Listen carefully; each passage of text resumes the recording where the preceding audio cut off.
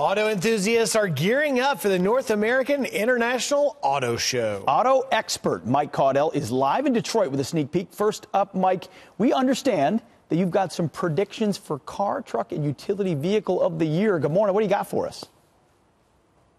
Guys, I do. And not only do I have the predictions for car, truck, and utility vehicle of the year, but I also have 3 vehicles I've hand-selected for you.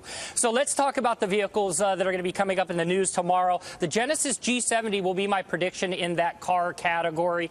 This vehicle is all about performance and luxury. I love what they've done with it, so look for that tomorrow. Then we've got the Jaguar I-Pace. This has been a big newsworthy vehicle. It's electrified. It's all about modern technology. And then you've got the Ram 1500, one of the most talked about trucks when it was redesigned last year, so expect to see those in the news. Now, Pete, this is what I've picked out for you with your military background. It's the Jeep Gladiator. Look at the exterior style of this, but what makes it different? Check out the rear. It's a truck, so it's 100% truck, 100% SUV. The doors come off, the windshield folds down, the roof comes off, the interior, you've got a lot of cargo capacity. It's all about off-road as well. I know you love the outdoors, so this is the perfect vehicle for you. Now, Griff, I've picked this one out for you. It's the Ford Explorer. This was launched here at the show as well. It's the 2020 Ford Explorer. It'll be the most performance-packed Ford Explorer to date, America's best-selling SUV of all time, 10.1-inch screen on the interior. They have something called terrain management, which allows you to go off-road with this vehicle as well.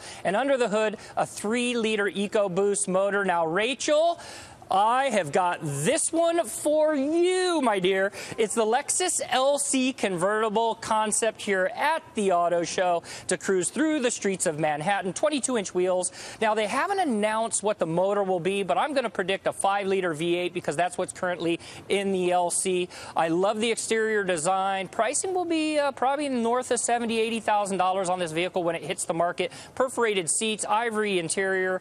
I love the exterior design. So, guys, there's a lot of news here. I got one more for you. It's the Toyota Guardian 4.0. This is all about autonomous technology. They have a 360-degree monitoring system on the top of this vehicle, and here's what makes it unique. The vehicle will speed up and slow down autonomously for you, and the steering wheel will nudge you in and out of your lanes to prevent, plan, and protect you while being out on the road. So a lot of great news from the folks at Toyota as well.